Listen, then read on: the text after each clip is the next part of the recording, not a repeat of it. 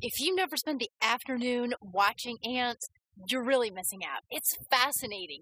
There's a whole world down there if you just look down. Here, I'll show you.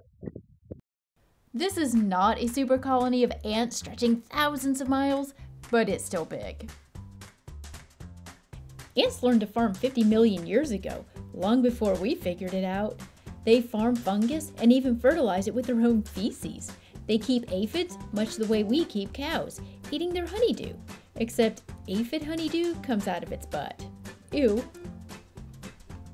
Ants can carry up to 5,000 times their own body weight.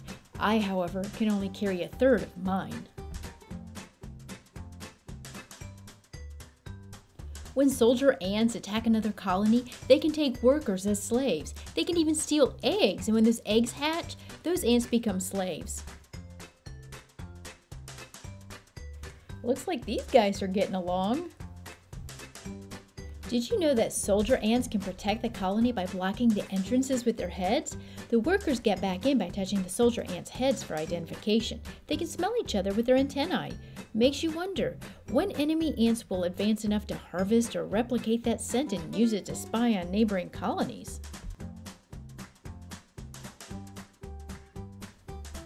Ants existed alongside the dinosaurs and started evolving 110 to 130 million years ago in the Cretaceous period.